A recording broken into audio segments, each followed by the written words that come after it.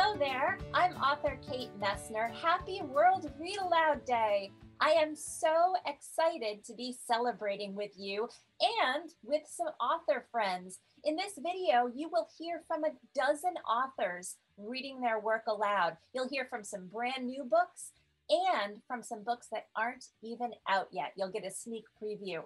In this video, you'll hear from Renee and Ursu, Medina, Tracey, Baptiste, Linda Urban and Hena, Olugbemisola, Rhuday-Perkovich, Ellen O, Dawn Quigley, Debbie Michiko Florence, and Rajani Laraka. I'm going to get us started with a read aloud from my History Smashers series. This is a brand new illustrated graphic nonfiction series from Random House, illustrated by Dylan McConis, and it's all about unraveling the myths we sometimes learn about history. The first 3 books are out now. They're History Smashers, The Mayflower, Women's Right to Vote, and Pearl Harbor. This is the book I'm going to read to you a little bit from today. And I'm going to start by reading the introduction.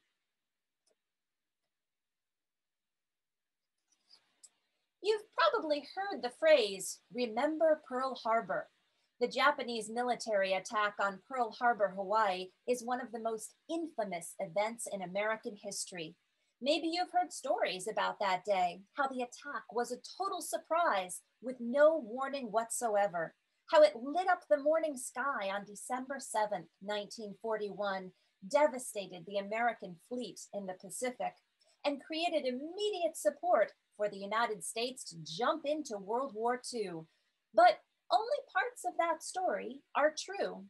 When we look closely at documents from that time period, other parts come crashing down.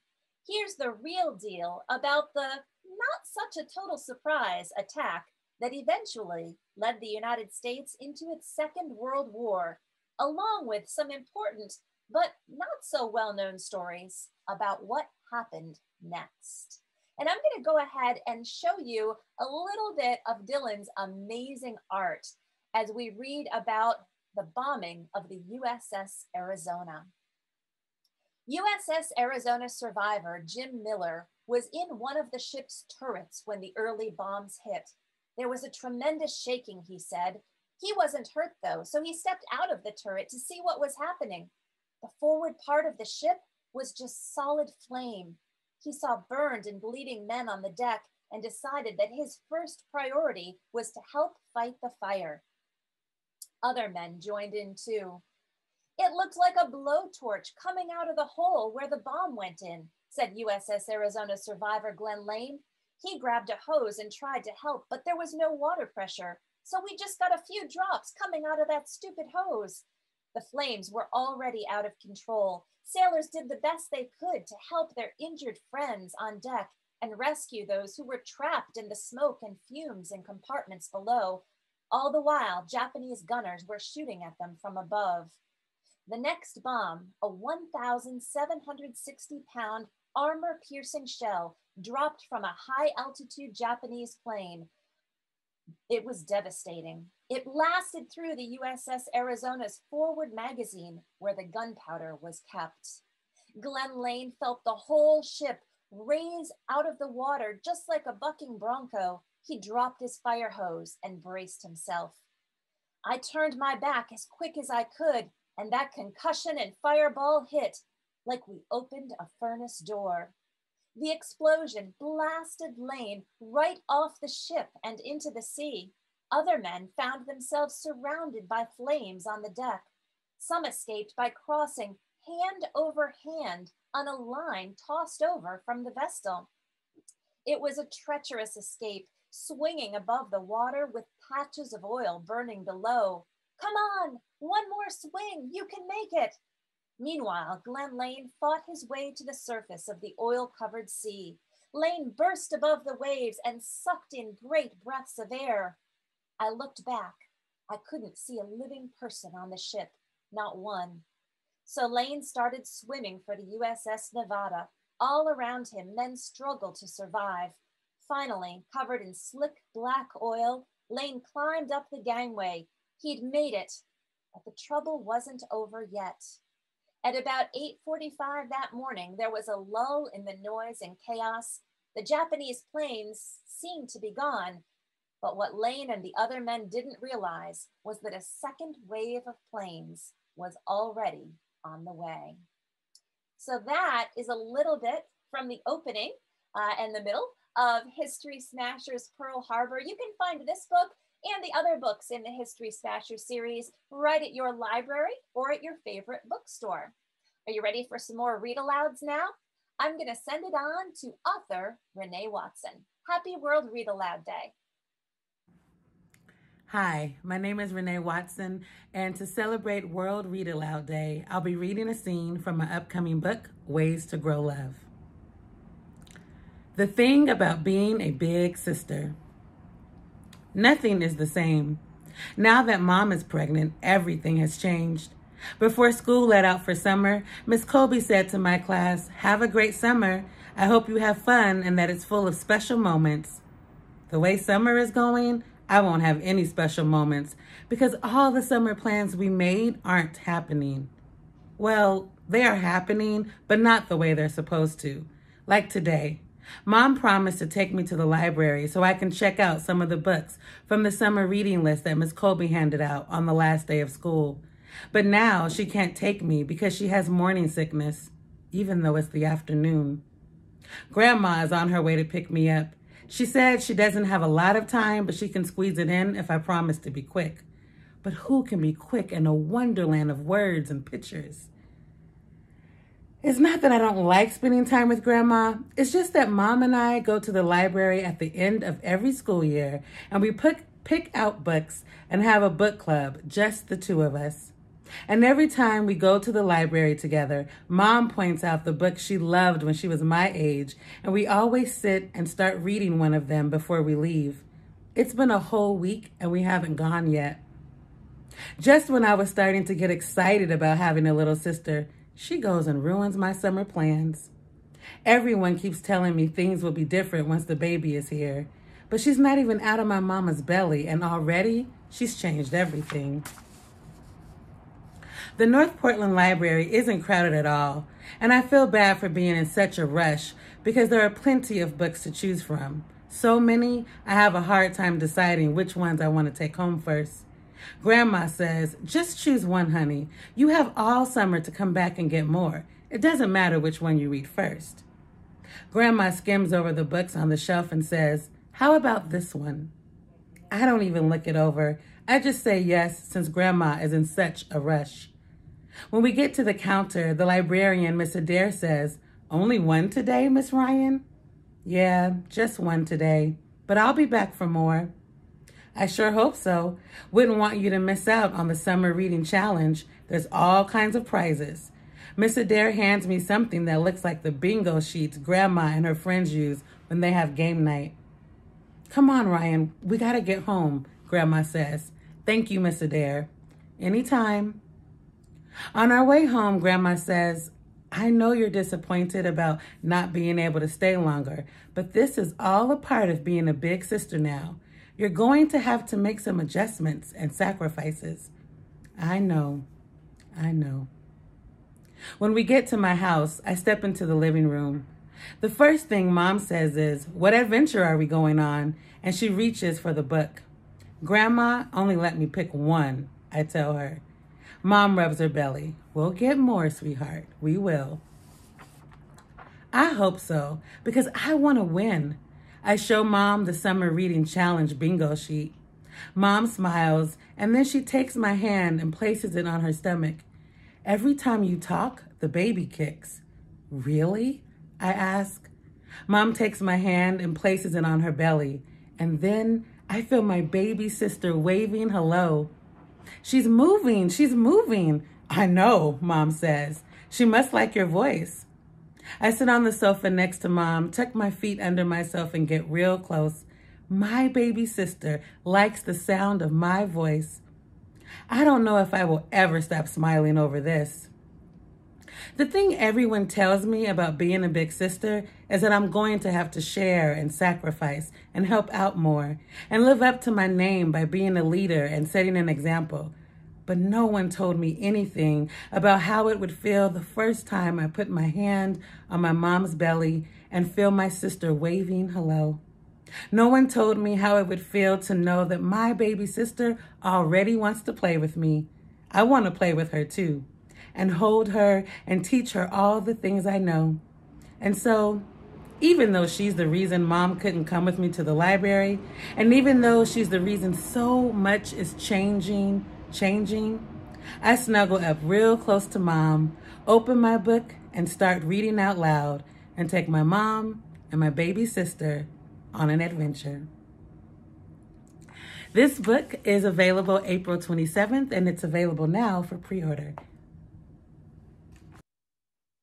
Hi, I'm Ursu, and to celebrate World Read Aloud Day, I'm sharing a sneak preview of my upcoming book, The Troubled Girls of Dragomir Academy. Chapter 1, The Girl in the Coop. There were few women pictured in the great tapestries of Illyria, besides the witches, of course. The tapestries depicted moments of heroism, epic battles of good and evil, of powerful sorcerers and brave noblemen protecting the kingdom from the monsters that had threatened it through its history. That is not to say that girls and women did not matter to Illyria. Behind every great tapestry was a woman who wove it, just as behind every great sorcerer was a wife to tend his domestic affairs, a governess to teach his children, a cook to warm his gullet, a maid to keep his fires lit. And behind every boy who dreamed of being a sorcerer was a mother who raised him to be brave, noble, and kind. And perhaps that boy even had a sister who, right before the Council for the Magical Protection of Illyria finally visited his humble home to test him for a magical gift, made sure the chicken coop was spotless. If some master weaver were to immortalize the scene at the Lupu house on the day the story begins, the day before the Council would come to find out if Luca Lupu was indeed a sorcerer, maybe somewhere on the edges of the tapestry, you would find an image of his sister, Maria Lupu, doing just that. Why? Maria did not know. If you asked Maria, scrubbing out the chicken coop a second time this week was ridiculous. The Council would be here to evaluate her brother, not the chicken coop. They would not look in the chicken coop, and even if for some reason they did look in the chicken coop and find it not to their naturally exalted chicken coop standards, it would hardly affect their evaluation of Luca. But people never cared what Maria thought about such matters. It was hot, and the coop was even more foul than usual. Maria's apron was filthy, there was something sticky woven into her long brown braids, and feathers had taken up residence in her mouth. Her nostrils tickled. A fly buzzed around her head in a manner that seemed deliberate.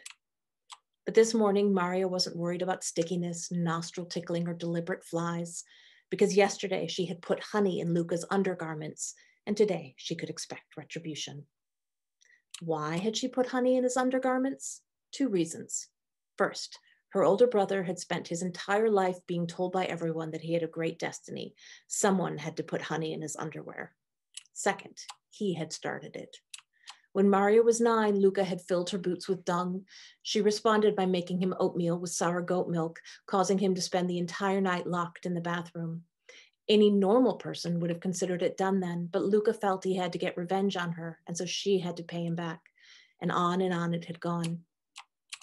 And so this morning, when he appeared behind her as she was scrubbing some unspecified goo off the front of the coop, she jumped up and stood an arm's length away from him, just in case.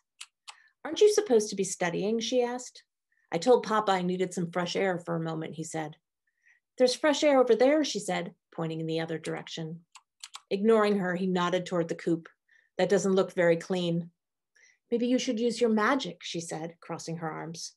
His eyes darkened. "That's not funny."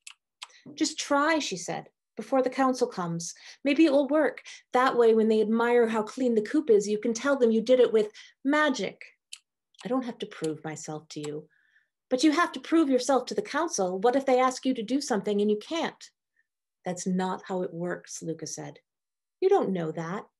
"I do know. The Council tests you before your magic comes in, so an experienced sorcerer can mentor you through the process.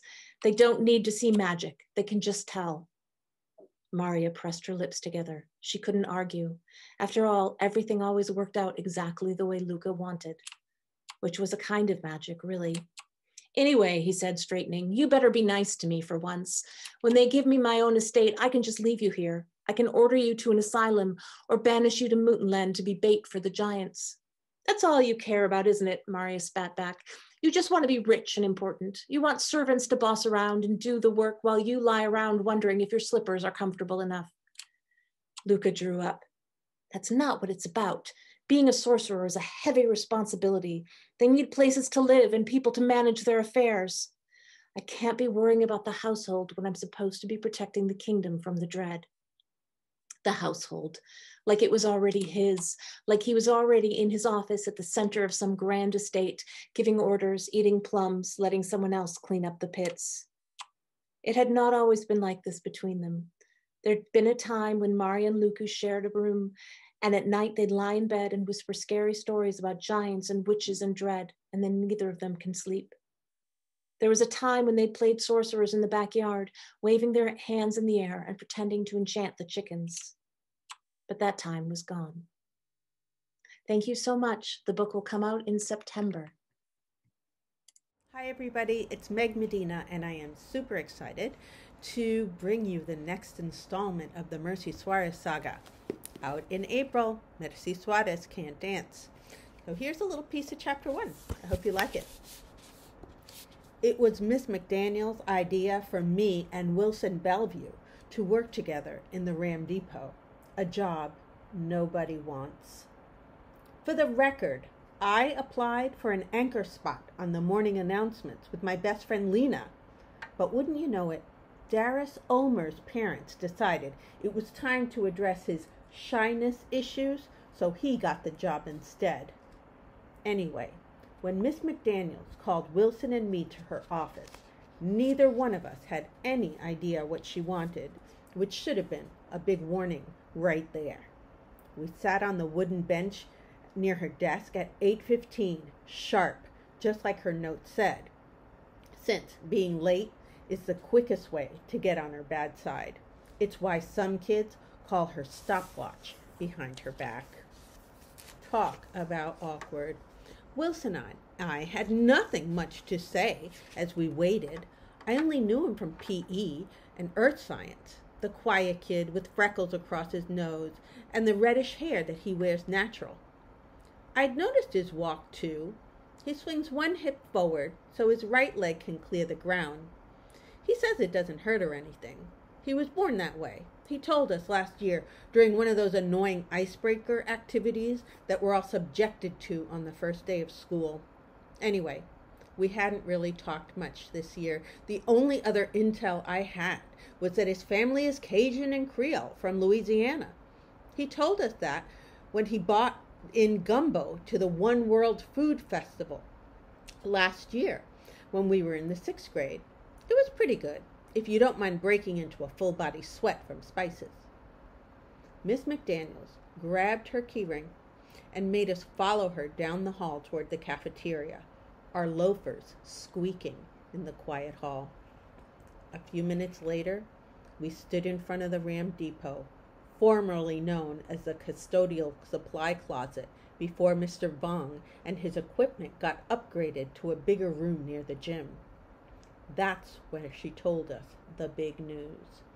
We'd been drafted.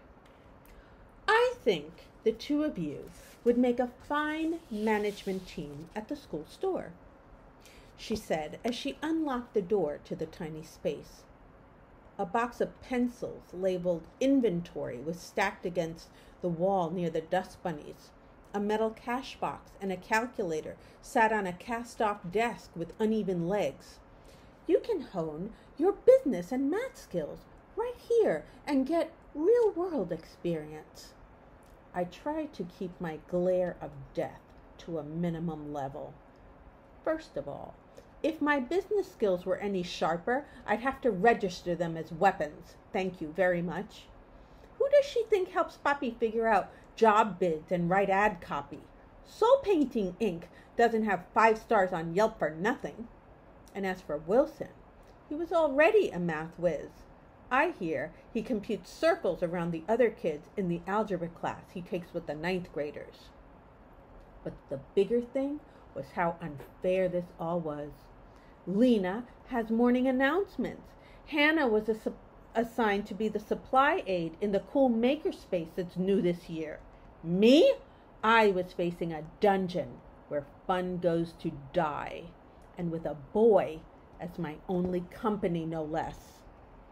Wilson seemed just as appalled. Isn't there anything else? He asked. Maybe the Earth Club? I wouldn't mind rinsing out recyclables. I sneaked a glance at him, secretly agreeing. Even washing out juice boxes and plastic snackable trays seemed better than this.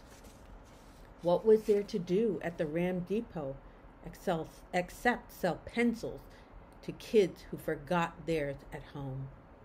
She pursed her lips. I'm afraid not. Dr. Newman is very interested in improving the school store this year, and I need especially strong student helpers for the task. She was buttering us up like biscuits. The question was, why?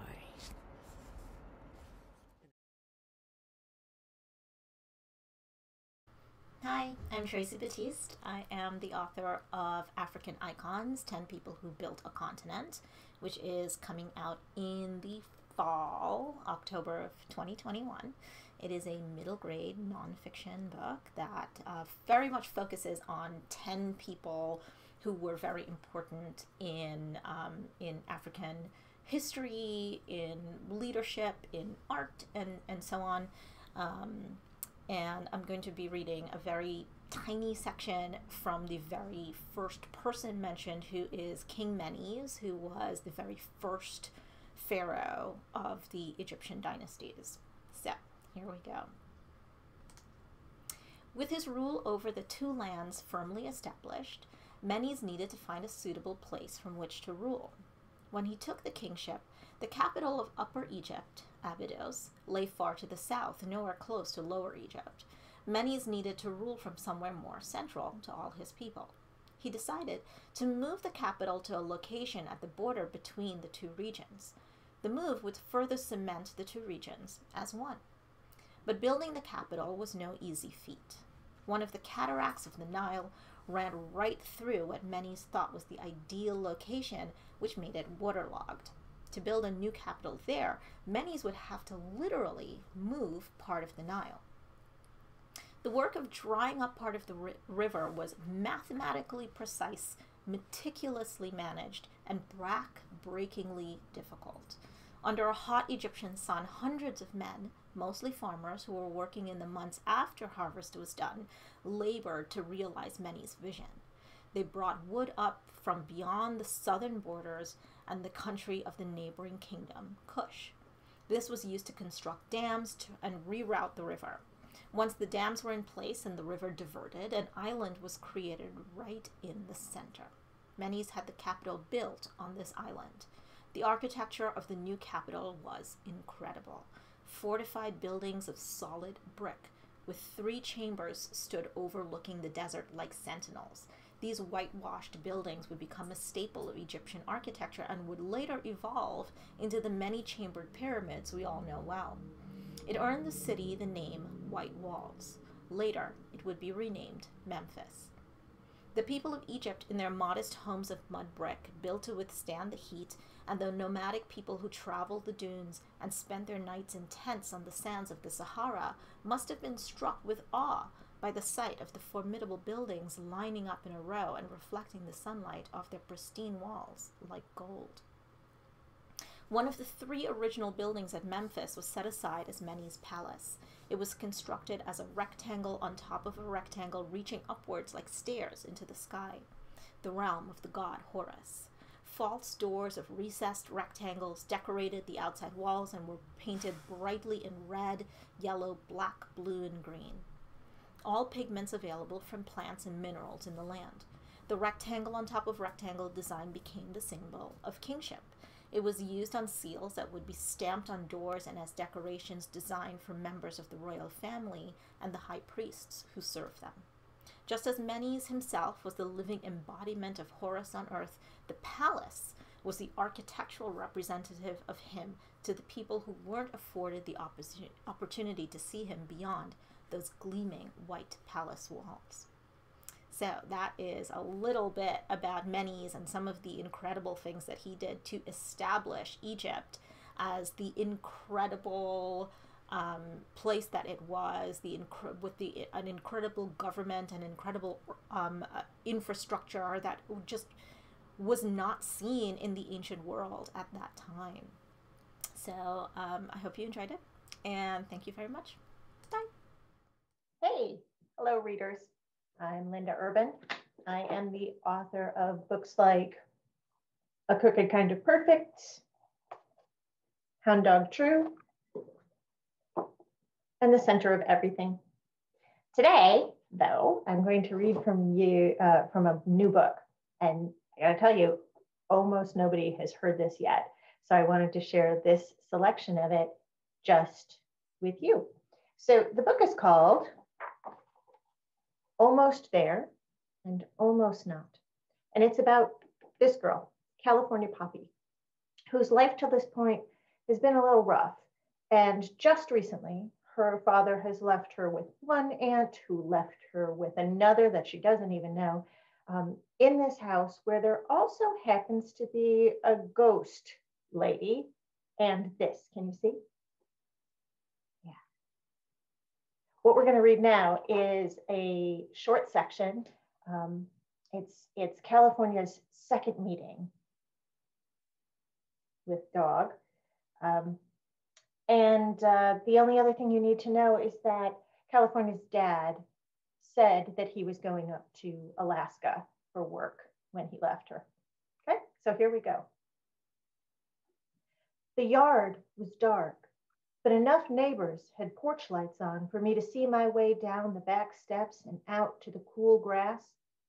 I wondered if it was dark in Alaska, too, and if the grass there were cool, or if there'd be snow on the ground, even though it was June. I was standing there, wondering that, when the little dog showed up again, this time so quiet I didn't even notice until he was already lying at my feet, his little gaspy dog breath shuddering on my toes. Well, hey, dog, I said. I said it quiet so I wouldn't spook him. Dog wagged his tail and looked up at me like I was the best person he'd seen in forever. It's a nice thing being looked at like that. Could even make you cry if you were that kind of person. Mostly, though, it made me want to pet him. I wanted to scoop him up and hold him tight and pet him like Dorothy Gale does to her Toto when she finds him after her house crash. But instead, real slow, I put my hand out for sniffing again and made myself small as I could. Dog sniffed. Good dog, I said, real soft. Good dog. It's good to see you again. Saying stuff like that is how you make somebody feel welcome. Dog did feel welcome, I could tell. His tail wagged and he crawled himself closer. I put my other hand out for sniffing too, and Dog kept on wagging. Could I pet you, Dog? I asked. Would that be okay? Would it be okay if I pet you? Like I said, he can't talk, and I didn't expect him to. But when he scooted even closer, I felt like he was saying, sure, we could try that, why not? I kept my left hand in sniffing range and slowly moved my right up over his pointy white ears. His eyes tracked me, but he didn't flinch. I'm not going to hurt you, I said, and he knew I was telling the truth. Slow and careful, I lowered my hand down gentle to ear level, but I didn't feel any ears or fur, or any dog-like sensations. What I felt is something I'm still trying to find words for. Have you ever been in a car with the windows rolled down and you stick your hand out and you can feel the air rushing past and you push just a little against it and it feels almost solid and almost not? It felt like that. And you know how it is when the car stops and that feeling disappears on you? I mean, I couldn't help but be startled by an almost there dog, so I must have gasped or shouted or done something that scared him because he bolted, which is how I knew he was smart, that dog. Stepping away when somebody touches you wrong, that's smart. And I didn't blame him for it, even though I wished he'd have stayed. So that's just a couple of pages from Almost There and Almost Not. I hope if you've got a chance, you'll be interested in reading more. Happy World Read Aloud Day. I'm so glad to have shared this book with you. Have a great day. Hi everyone, I'm Hena Khan, and to celebrate World Read Aloud Day, I'll be offering a sneak preview from Amina's Song, my sequel to Amina's Voice, which comes out later this spring. And I hope that you'll enjoy. This is from the first chapter in which Amina is visiting her cousin Zora in Pakistan, and they're in a crowded market. Zora links her arm with mine and navigates through the crowds, warning me for the 17th time to watch my purse. I wouldn't be carrying a purse if I were wearing jeans, but I'm in a thin cotton shalwar kameez that's more comfortable in the fierce summer heat. My hand is gripping the bag that's stuffed with the money I collected from generous relatives, excited to see me for the first time in 8 years, and I try not to bump into people. Your friend will like those. Zora points with her eyebrows towards a stall filled with colorful lacquered boxes and figurines. They're made in Kashmir. They're pretty, I agree. Go see, but don't say anything. Once the shopkeeper hears your English, the price will triple. I wander over and pretend to admire a shawl when I notice a green and gold box with a curved lid. It's shaped like a little treasure chest and would be perfect for Sujin. Then I spot some stunning jewelry in a glass case, including a silver necklace with a row of small cobalt blue stones. I try not to stare at it. Zora turns to the shopkeeper after I secretly signal what I want to her. Bhai Sahib, she beckons in Urdu, calling the man with the mustache and thick glasses Mr. Brother to be polite. Tell me the right price for this. No ripping me off. Her tone is surprisingly aggressive. Then Zora picks up a candle holder instead of the green box. When I start to protest, she gives me a death stare. I watch in silence as they haggle in Urdu over the price of something I don't want. Mr. Brother claims excellent quality. My cousin complains it's a robbery and says she isn't a fool. Then Zora suddenly drops the candle holder as if she's deeply offended by it and starts to walk away. Mustafa watches, his dark eyes amused, as Zora yanks my arm and starts to drag me off with her. Sister, see this, Mr. Brother offers when our backs are turned and we're almost in the next stall. I give you this for a good price. Zora turns around reluctantly. Don't waste our time. We're in a hurry. Come see. Very good price. Zora squeezes my arm and returns to the stall, acting like she's doing Mr. Brother a favor. He shows her some bowls and gives her a number in rupees. I have no idea how much money that is, since my Urdu is especially terrible when it comes to numbers. Plus, I forget how to convert Pakistani currency into dollars. Zora shakes her head and then points toward the box I want. How about that? Can you live with it? She asks me, wrinkling her nose as if it's barely worth considering. I start to sweat. Am I supposed to say yes or no? I take a gamble and nod yes. Okay, final price. No game, Zora challenges the shopkeeper. The arguing continues until Mr. Brother finally gives Zora a number she grudgingly accepts. What color? She asks me. I point to the green box for Sujin and a turquoise one for Emily. Zora adds another bright red one to the pile. From me to you, she says. What about that necklace? I whisper to Zora. She starts to shake her head, but Mr. Brother has superhuman hearing and whips the case open and hands me the necklace before she finishes. Very nice, he says in English. Zora gives me another glare, and Mustafa starts to chuckle. I giggle too. There's no way Mr. Brother hasn't figured out we aren't from here, no matter how hard Zora tries to hide it. We've got American written all over us. Mustafa's t-shirt literally has the Captain America logo on it. It's very pretty, I say in my best Urdu, although I know my accent sounds pathetic. What are these stones? Lapis, Mr. Brother replies in English, beaming. Very real, very cheap. Zora tries to convince me to walk away again, but I won't budge.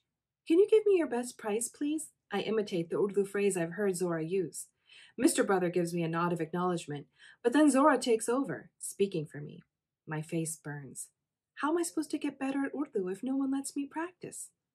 I can't understand everything they're saying, but it's obvious Mr. Brother has the upper hand. After he names his final price, I pull out the wad of rupees from my purse, and Zora counts some and hands them over in defeat. She won't look at me, but I take the necklace and thank the man in Urdu. and he grins like he just won the lottery.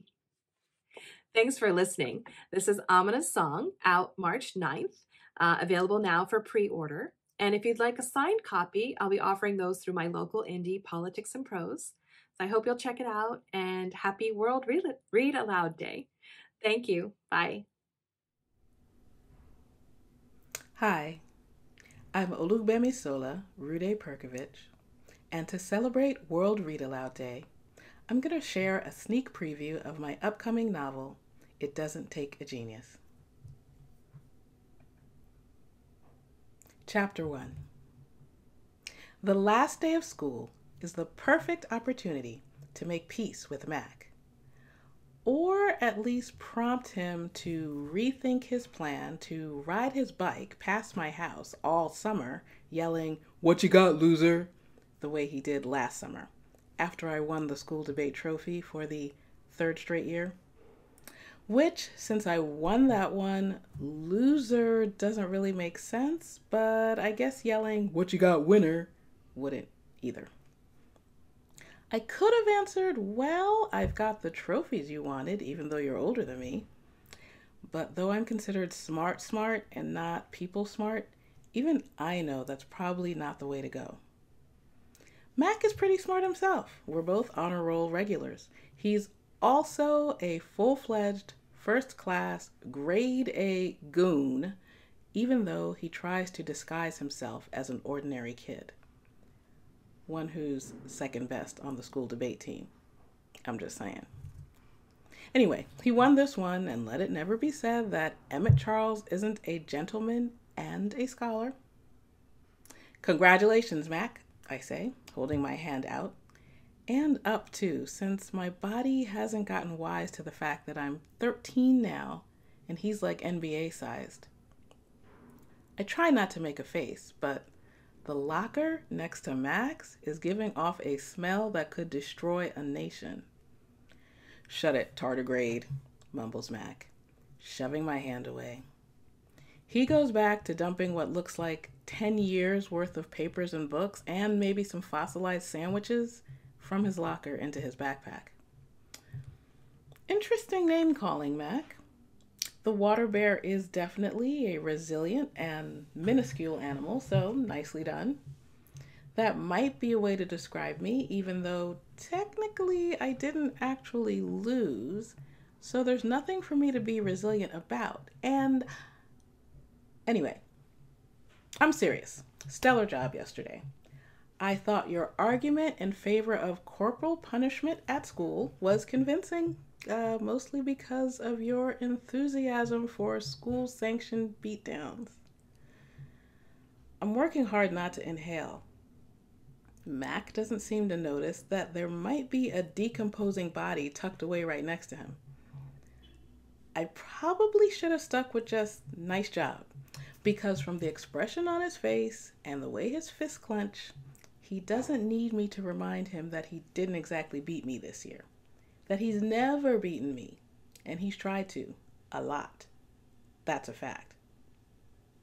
My big brother Luke is always reminding me that sometimes the facts matter less than I think they do.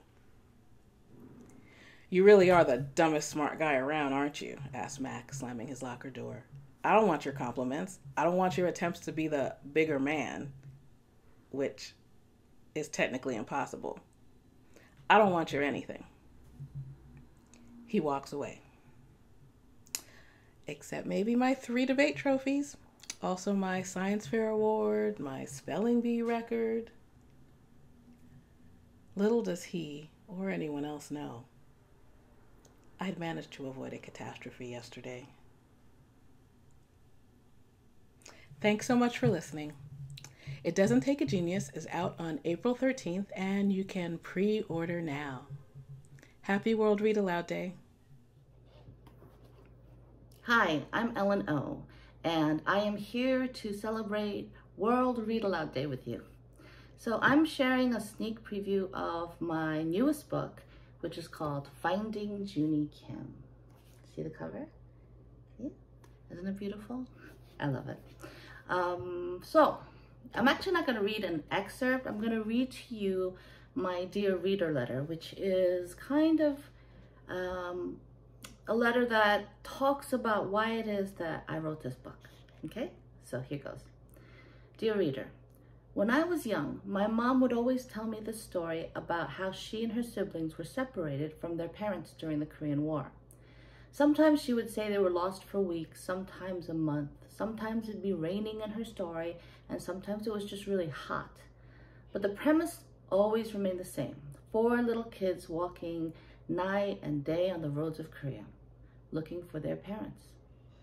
I have to admit, it was always more of a tall tale. The long, difficult journey, the miraculous reunion, it was more of a family legend, kind of like the magic fish story my father would tell me about how our Ha ancestors were turned into golden carp to save them from evil invaders. Yes, I was a Ha before I became an O. Or how my parents loved to tell me supposedly true, scary stories about evil Korean monsters who loved to eat naughty children named Ellen. So you can understand why I might have been a bit skeptical about the lost children's story. But then, nearly 10 years ago, my aunt came from South Korea to visit my mother in New York City, and after dinner, the 2 sisters became nostalgic.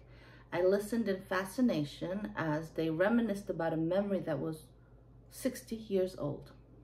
My aunt, who is the eldest, would correct my mother's version of this epic story, and just like that, what had once been an unbelievable tale became a historical family truth. I suddenly realized that this miraculous journey was real, and I was overwhelmed with a burning desire to write about it, to memorialize it. Now, I began my own journey into researching the Korean War, and it soon became very clear to me that I couldn't only write my mother's story. The subject matter was too complex, too emotional.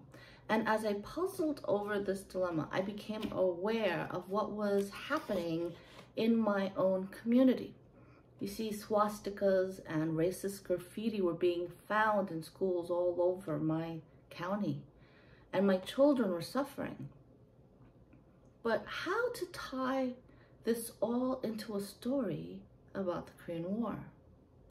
Now, what I found myself doing was listening to my father's voice. You see, he passed away several years ago, but I still talk to him in my heart. I can hear him telling me his stories. I can hear his voice and his wise words that remind me of how important it is to pass on the stories of our elders, so that we will always remember where we came from. And suddenly the story began to form. Without a doubt, this has been the hardest of my books to write. It's the most deeply personal. In many ways, I feel very exposed by what I share in this book. But I'm also proud of the story. It is both truth and fiction, historical and contemporary. It is my family story and the story of my motherland. Now, I hope that you will enjoy Junie's journey. And I thank you so much for reading. And so that is Junie, that is Finding Junie Kim. It is out on May 4th this year, and you can pre-order it now. So happy World Read Aloud Day. I hope you read a lot of books. Bye. Bonjour, Amina, everybody. Hi. My name is Dawn Quigley, and to celebrate World Read Aloud Day, I'm going to give you a sneak peek into my chapter in the anthology that's called Ancestor Approved. So remember, an anthology is a book with a lot of different stories in it, and so this is one of mine. And the really cool thing about this book is all of the authors are Native American people, and we all love to write for children. So this is my story, and it's called Joey Reads the Sky. I'm just going to read an excerpt, or just a little bit.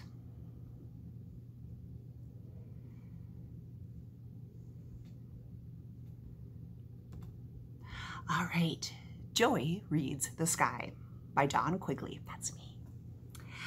Also, I just want to let you know, my tribal nation that I'm from is the Turtle Mountain Band of Ojibwe. Joy reads the sky. Joey, pay attention to what you're doing, some people say. Joey, stop staring out the window, still others say.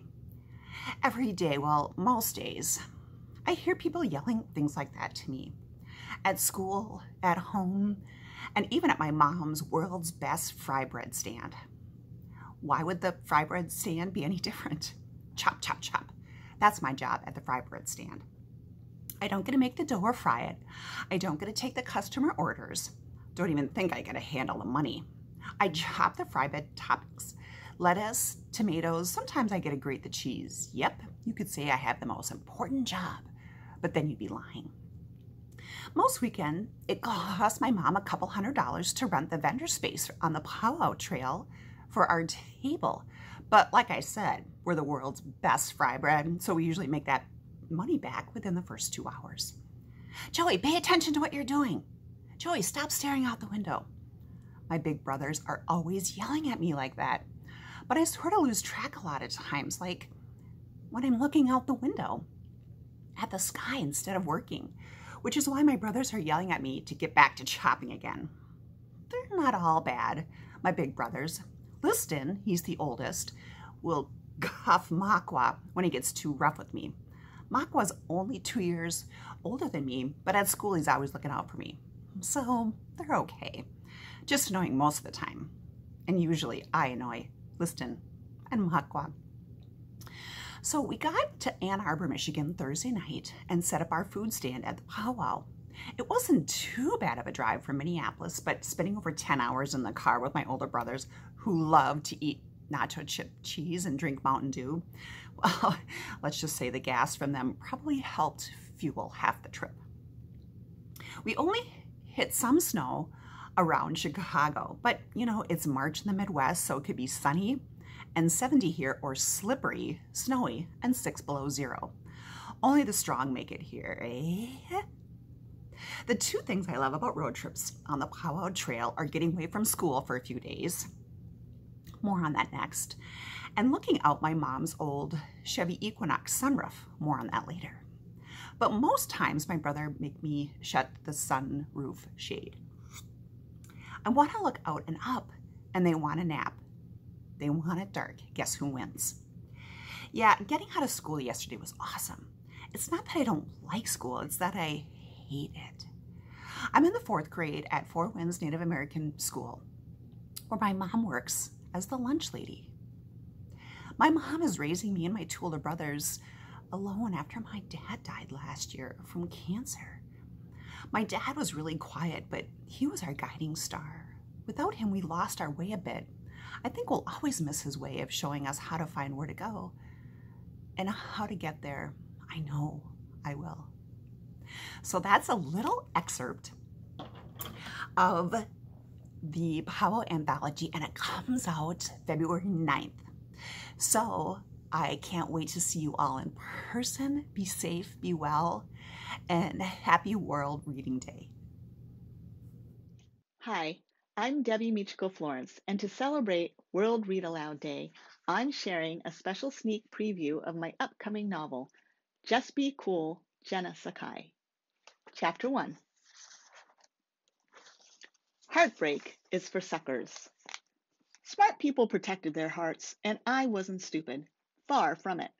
I locked my heart in a vault and buried it where nobody could trample on it. Which is why, even though Elliot Oxford dumped me right before Christmas break, my heart was still whole. 2 weeks later, I'd made it through the entire first day back at school without any mention of Elliot. My best friend, Keiko Carter, hadn't brought him up once. She'd texted me while I was at my dad's in Texas for the holidays to see if I was okay, but I didn't answer. And after several long, meaningful looks from her at lunch, it looked like she'd taken the hint. Now, all I had to do was avoid Elliot at newspaper club. It wasn't as if we had to work together. Ignoring him was going to be a piece of cake. Unfortunately, I ran into Elliot on the way to my locker after school, and I mean literally. I rounded a corner too quickly in my rush to get to Ms. Fontez's classroom, and Elliot and I crashed into each other. My messenger bag slipped off my shoulder and thudded to the ground. We both leaned down to reach for it at the same time and knocked heads. Ow! I straightened and rubbed my forehead. It was an accident, Elliot said, handing me my bag. I snatched it from him. He was the last person I wanted to talk to. His eyes traveled over me. You cut your hair and colored it. Way to state the obvious, I grumbled. I tugged the shorter turquoise strands. While I often dyed my hair when I was upset, this time I just wanted a fresh start. New year, new shade. Or at least that's what I told myself. Right. Elliot pressed his mouth into a straight line. I hefted my bag onto my shoulder as we stood there awkwardly. Are you heading to newspaper club? He asked. Why? Did you hope I'd drop it? Elliot frowned.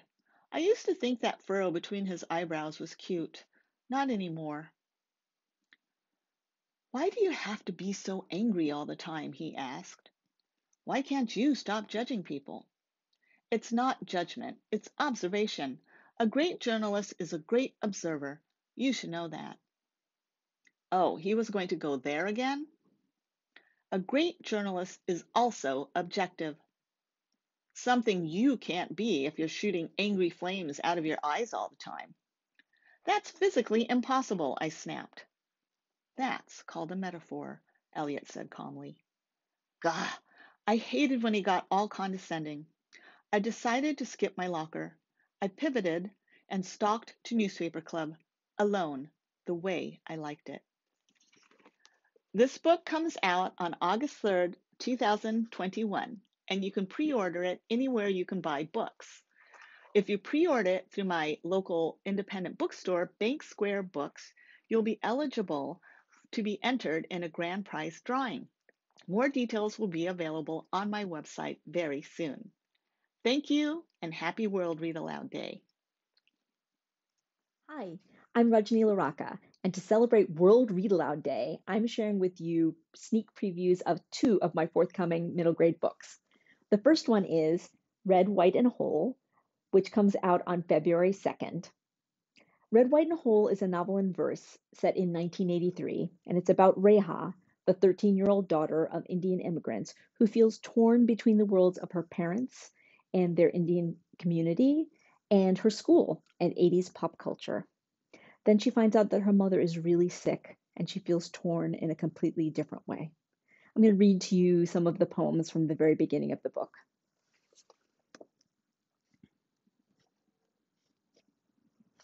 Two. I have 2 lives, one that is Indian, one that is not. I have 2 best friends, one who is Indian, one who is not. At school, I swim in a river of white skin and blonde hair and brown hair and blue eyes and green eyes and hazel. School subjects and giggles about boys, salad and sandwiches. And on weekends, I float in a sea of brown skin and black hair and dark eyes, MTV music videos and giggles about boys, samosas and subjis. In both places, I have gossip and laughter, music and silence, friendship. But only in one place do I have my parents. Give and take. I am Reha, born in a pool of my mother's blood, proper, prim, obediently alive as she lies close to death. Because you are here, I must stay, Amma whispers to me. To the Lord of Death, she says, wait a while longer. To stay for me, she forfeits all future children, not just on her behalf, but Daddy's as well. Just as she receives something precious, so much is taken from her. She says she never regretted it. Girls just want to have fun. That's what the song says, with a catchy melody that makes you sway back and forth. It's 1983. I'm 13. I just want to be like everyone else, to fit in, to have fun. I want to free my hair from this ponytail, this braid, toss it over my shoulders to unfurl in curly glory. I want to chew gum, Wear cheap earrings, tight jeans, short skirts, roller skate, holding hands. I want to wear a drop-waist dress to a dance. I want to have fun. We are different from Americans, whispers Amma's voice in my head. We work hard, we dress modestly, we focus on what is important to succeed. That is why we came to this country, and we won't waste our opportunity or change who we are. I listen to my mother, always. But I am American. I was born here. It's the only home I know. So I'm caught between the life I want to lead and the one she thinks I should. First memory. I'm 3 years old, cradled in Amma's lap with Daddy close by. We sit on the balcony of our apartment, looking at the night sky. Daddy takes my hand, points my finger at a silver globe. Moon, he says. That's what Amma is named for. Moon, I repeat. Amma takes my hand, points at tiny sparkles strewn like bright pebbles in the darkness. Star, she says. That's what Reha is named after. Star, I repeat. Which one? Amma holds my arms apart. All of them, Reha. And I embrace the field of light. I hope you enjoyed that excerpt. Red, White, and Whole is available on February 2nd, 2021, and you can order it today. And you can order signed, personalized copies from Porter Square Books in Cambridge, Massachusetts. Thank you. And now I'm going to tell you about my second middle grade novel in 2021 called Much Ado About Baseball. It is a companion novel to my debut novel, Midsummer's Mayhem, which came out in 2019. Much Ado About Baseball is a dual point of view middle grade novel told from the perspective of Trish and Ben, who are 12-year-old math competition rivals who end up on the same summer baseball team. They can't stand each other at first, and their team is awful. But then they find out about an interesting store where they sell snacks that seem to make people play sports better, and they each get a mysterious math booklet. When they start solving the puzzles, their team seems to win. So this is a story that is set in the same town as Midsummer's Mayhem that combines math, baseball, snacks, and magic. I'm going to read to you from the first chapter. Chapter 1, Trish. Baseball is magic. Baseball is magic. Time stops between the instant the ball is released and when it makes it over the plate, between the whack of the bat and when the ball finally touches earth again. And this summer, I was holding on to that magic for dear life. The threads tying me to everything important had snapped, and I was a balloon, floating, flying away on the breeze with nothing to tether me. I was in a new town, surrounded by new kids, yanked away from everyone who knew and accepted me. My brother Sanjay and I were playing catch on a stifling June afternoon in the backyard of our new home. You'll never be the strongest, so you need to play the smartest, he said as he threw me a scorcher. Sanjay's in high school, and he throws hard, but I got used to hand-stinging catches a long time ago. I'd already run my 2 miles and finished my push-ups and sit-ups for the day. Physically, I was ready. What if no one wants me on the team? I asked, tossing it back. I'd just left a town where the boys were used to seeing me on a baseball field, but I didn't know what to expect here. Sanjay caught the ball and laughed. You're a great teammate, not to mention an amazing ball player, he said. You hit, you run, you deserve a gold glove for fielding, and you already throw 4-seam and 2-seam fastballs. If you can just make that circle changeup motion look exactly like your fastball, you'll be a hero. He tossed the ball high in the air, and I moved a few steps to get under it. Sanjay was my hero, and he believed in me, no matter what. The ball smacked into my glove. He waited for me to finish, but I didn't want to say the word out loud. Lost. I supposed I could always quit. That might make Mom happy at least. Trish, Dad called from the garage. We need to leave now if you want to be early. I tossed the ball back to Sanjay and waved goodbye. Ready to meet your new team? Dad smiled and squeezed my shoulder, but that didn't stop my pulse from pounding in my throat. Yeah. I took a deep breath. I had to be the best. That's the only way I'd ever be accepted. So that was what I was going to do this summer. Thank you so much. I hope you enjoyed that excerpt. And Much Ado About Baseball is publishing on June 15th, and you can pre-order it now. And if you pre-order from the Silver Unicorn Bookstore in Acton, Massachusetts, you can get a signed and personalized copy. Happy World Read Aloud Day!